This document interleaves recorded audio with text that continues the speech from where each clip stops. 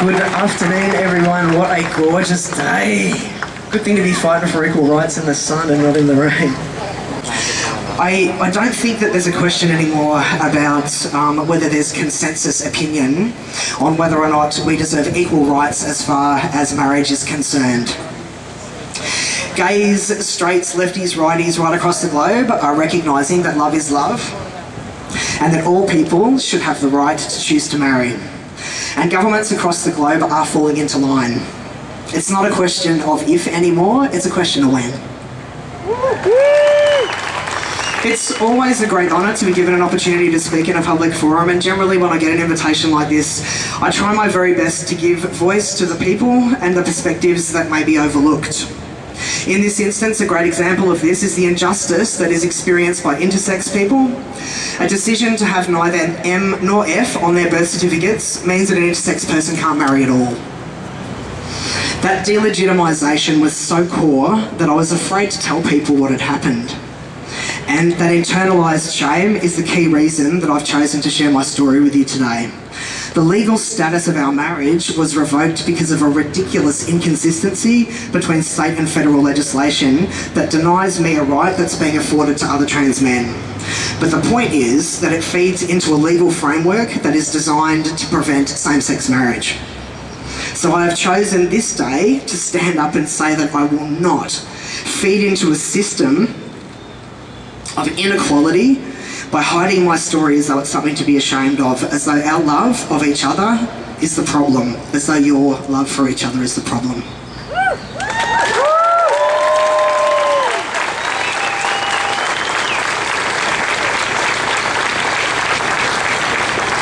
It's taken me quite a bit of work to get back to a place of empowerment around my marriage. She is my wife and I am her husband.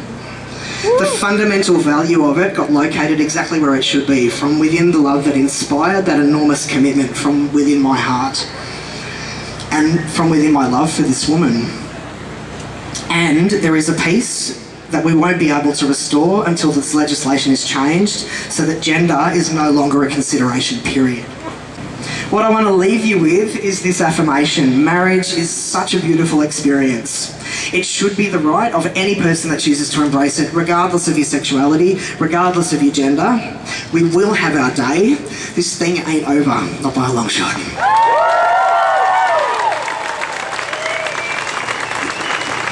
We're really delighted to come out and speak in support of equal marriage rights. People may question why it's relevant for the nurses, and in fact people have said to me, why are the nurses getting involved in this issue? But this issue is very much in the domain of the nurses' union. We are a union and it's about equality, and it's also about advocating for health for a minority group. Equality is a principle that we understand as nurses and midwives. We advocate for equity of access to public health. When patients are admitted into our care in hospitals, in aged care facilities, in the community, it doesn't matter what your socio-economic background is, what your gender is, what your religion is, or anything about your cultural experience. It's all about the right for all, and that should be expressed in legislation.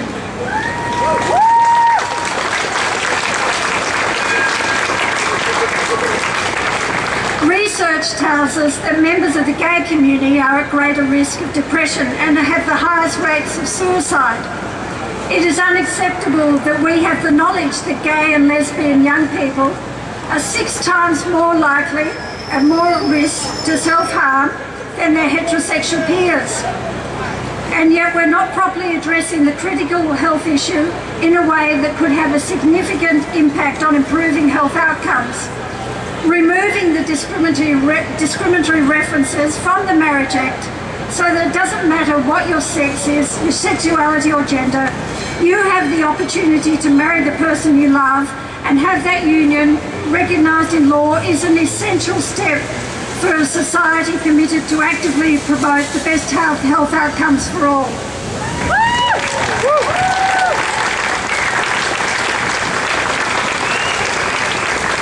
Finally, and on a personal note, I'd just like to say how proud I am to be part of a union, to be part of an organisation that publicly defends people's rights. As a nurse and a parent, it is important for me to stand up for our children's rights. I don't want to be part of a community that institutionalises discrimination. This is for the future, for our children, and we need to have the fight today, as there is no place for discrimination simply because of who you love in this society. Thanks very much.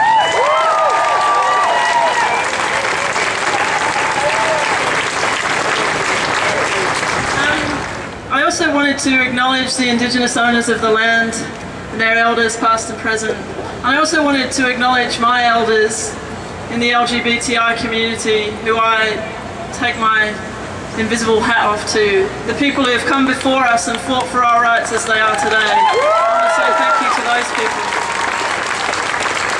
So Safe Schools Coalition, yeah, we were set up at the end of 2010 to fight back against homophobia and transphobia and discrimination in schools, to support sexual diversity and gender diversity, and we've been doing that ever since. And we now are pleased to announce that we have over 100 schools that have joined Safe Schools Coalition, 103 schools, including Catholic schools, including primary schools, including Jewish schools that have made a commitment and said in public to their communities that we are schools that support sexual diversity. Not that we are schools that just get rid of bullying. We do more than that. We support the sexual diversity of our students and the gender diversity of our students, our teachers, our family members, our parents, our brothers and sisters and cousins and friends, and everyone in that whole school community. And I think, and I hope, that that's making a difference. We have people telling us and spreading lies, basically. People like the Australian Christian lobby who tell us that it's somehow a health hazard to be gay, to be lesbian, to be bisexual, to be transgender, that is bad for your health. That's what they want people to believe. And that is not the truth. That is not the truth. The truth is that homophobia and transphobia and gender-based discrimination and gender binaries are the things that are bad for our health.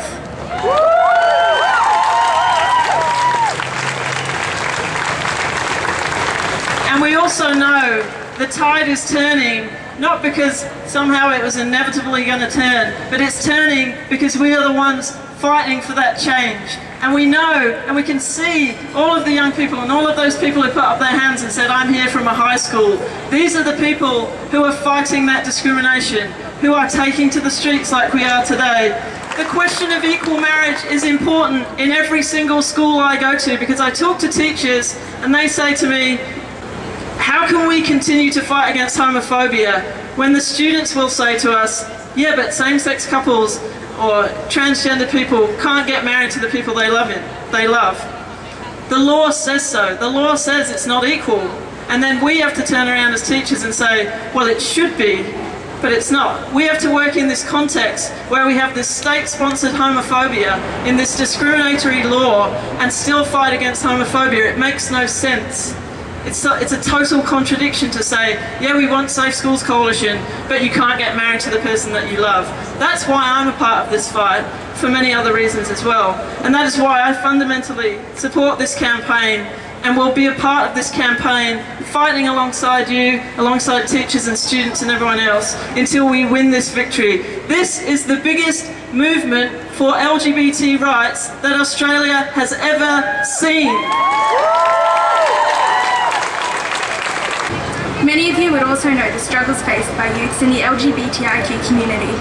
However, only a few people would know what it's like to be youth in the LGBTIQ community that is also in a small community. I'm Steph. I'm from Townsville in Queensland, and I'm currently living in Albury-based, which is on the border of New South Wales, Victoria, and I'm a Year 12 student. So what does it mean to me to have marriage equality? I'm only 18, I'm a student, and I have no intentions to start a family for a while. However, I'm going to tell you a bit about the Equal Love campaign means to me. And I'm going to try and explain what this campaign symbolises to many young LGBTIQ teens, people living in the physical isolation of regional and remote Australia.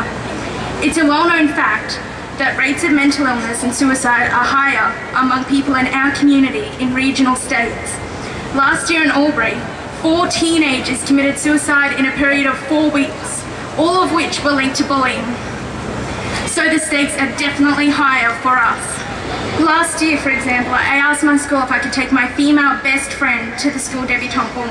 My school told me I could only go if I took a guy, so I missed out on a rite of passage that I had been looking forward to for a long time. I stayed at home while all of my friends got dressed up. My friends rode in a limo, they got their photos taken, and they got presented to their community and had a wonderful night. Albury doesn't have an active LGBTIQ community. There aren't same-sex couples walking around holding hands. There's only been one Albury-Wodonga Equal Love rally. There's no headspace, no same-sex attraction-friendly youth groups, and no safe places available to LGBTIQ people, such as the ones that are available in Melbourne, as well as their youth groups and their safe places. When I watch TV, I hardly ever see any LGBTIQ characters or any relationships that resemble mine. TV shows are moved from main TV channels to the less popular and less conservative channels. When I'm bullied at school for being in a gay relationship or for being a bisexual, the teachers in the past have turned a blind eye, and in some cases, like banning me from the Deb Ball, have actively discriminated against me. When I hear the Prime Minister and other leaders of our country say I don't deserve equality, that I'm not allowed to marry the woman I love, it just drives the message home loud and clear. I'm not supposed to be seen, I'm not supposed to be heard, I don't deserve to be protected from harassment and bullying, and my love and my relationship doesn't count for much at all, and that hurts. 6 months ago I was shy. I wasn't open about my life at all, and I was too scared to come out. I had no confidence, and I barely spoke to other people.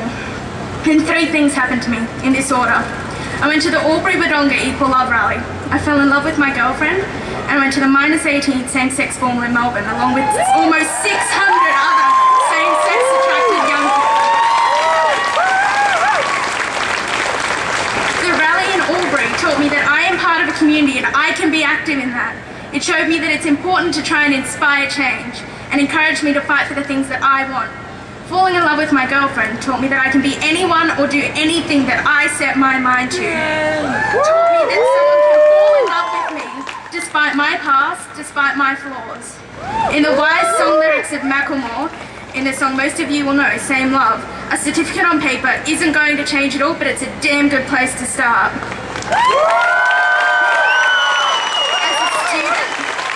As a young person living in a regional community, and in the LGBTIQ community, I believe that everyone deserves to feel safe and supported and have equal rights, as stated in Article 16 of the Universal Declaration of Human Rights, that we are entitled to.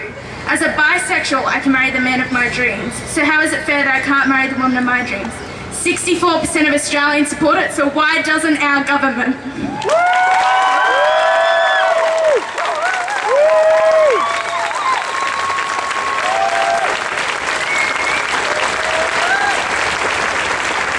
Very much. Can I just say to my previous speaker, Stephanie from Albury for PM, that was just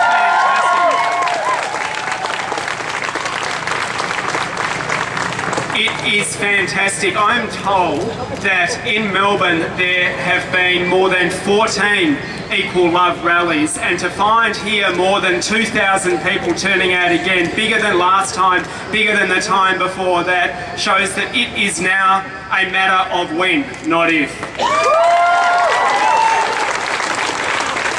I know that many of you here are doing this for yourselves and for your rights, and saying that you deserve the same right as everyone else who works in the same workplace as you or who you catch the tram with. You have the same right to frock up just like anyone else does. I saw the banner before that said, I'm doing this because I look good in tulle. Well, good on you. And I know that many of you are here because you're doing it for the people close to you, because you have sons and daughters or cousins or friends, and you want to be able to see them share their love publicly with the person that they love and celebrate it just like anyone else can. And I know that you're sick of seeing this discrimination continue.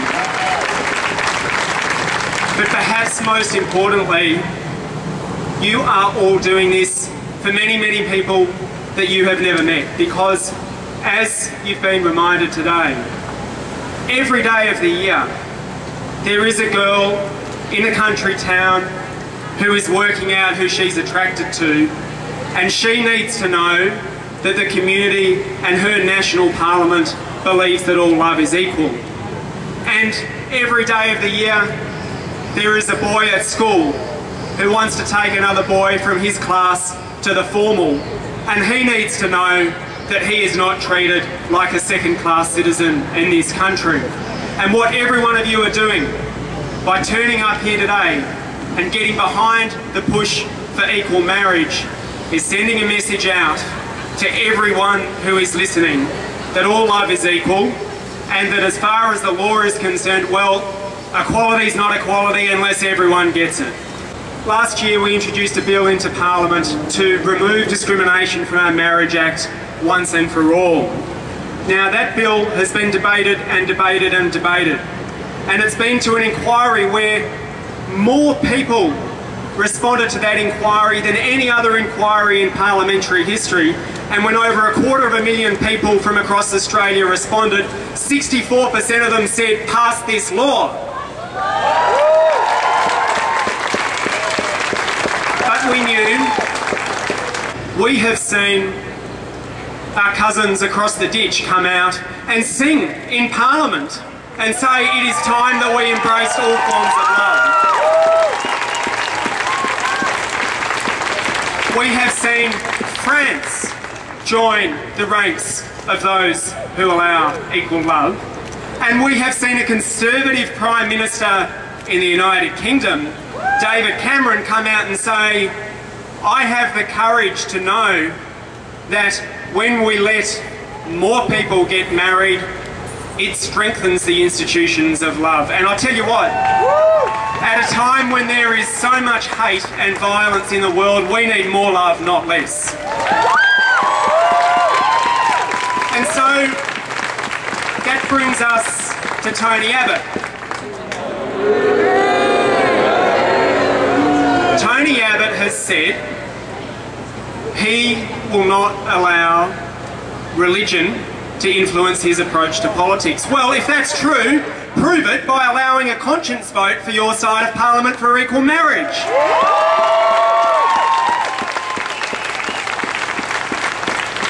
And he has said, well, we didn't go to the last election with any policy on it, so we can't change our mind. Rubbish! You went to the last election saying that all Liberal MPs had the right to vote according to their conscience. Well, let them do it. If you seriously believe that the government has no role stepping inside people's lives and into their bedrooms and into their personal relationships, telling them what they can and can't do, and if you seriously believe that an individual has freedom of choice, then you must allow coalition MPs to vote for equal marriage. It is my fervent hope that come the election, this will not be an election issue, because we will have changed this law and you will be here celebrating, frocked up in tulle, having one big mass wedding celebration as we say to the rest of the country, finally, parliamentarians have caught up and finally all love is equal. Good on you.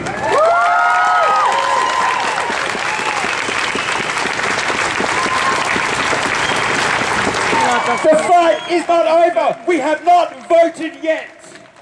So do not allow anyone to tell you that Tony Abbott is going to get in. Because I can tell you right now, he hasn't got my vote. And I can tell you this, Tony Abbott made it very clear this week. He will not allow a conscience vote in his full term of Parliament. So if Tony Abbott does get in, we have no chance of a conscience vote on the Conservative side. And not only that, to throw more salt in the wound, he also said, and I won't even be talking about this civil union idea. Tony Abbott, fuck you.